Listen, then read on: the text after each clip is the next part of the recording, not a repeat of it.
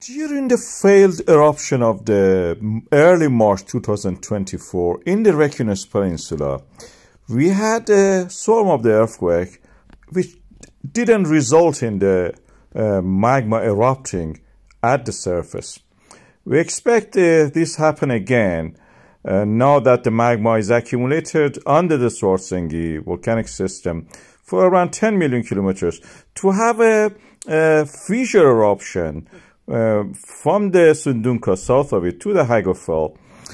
And there is a possibility that this eruption will be different to what we have seen so far. The magma rises to the surface, but unlike the previous one, it may not actually erupt. It just flows. Like what we have seen from, for example, in the Little Kotor volcano. In one of those episodes of the eruption, we had a lava tube bursting and gradually lava coming out of it after a short period of the calm.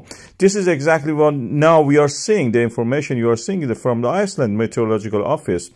And we are predicting that the magma is reaching the level that it had in previous eruption from 8 to 13 million cubic meters.